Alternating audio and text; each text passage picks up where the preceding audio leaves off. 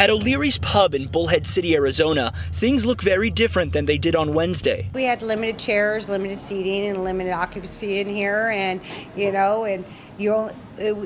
we did according to what they said, how many people are allowed in here at a time. They did, I think it was like 25%. That was until Arizona Governor Ducey lifted COVID restrictions on businesses in the state, allowing for normal business operations to resume. And now we can start opening up and letting more people in, and it's going to be nice. The order from Governor Ducey transitions the COVID guidelines for businesses from requirements to recommendations. Social distancing and mask wearing are no longer required, but businesses have been given the option to require masks if they choose. There's still places here you have to wear one.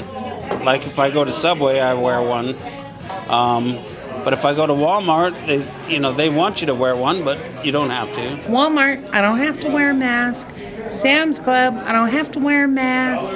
Even though some people might prefer that she does. There's still all these judgmental people that go.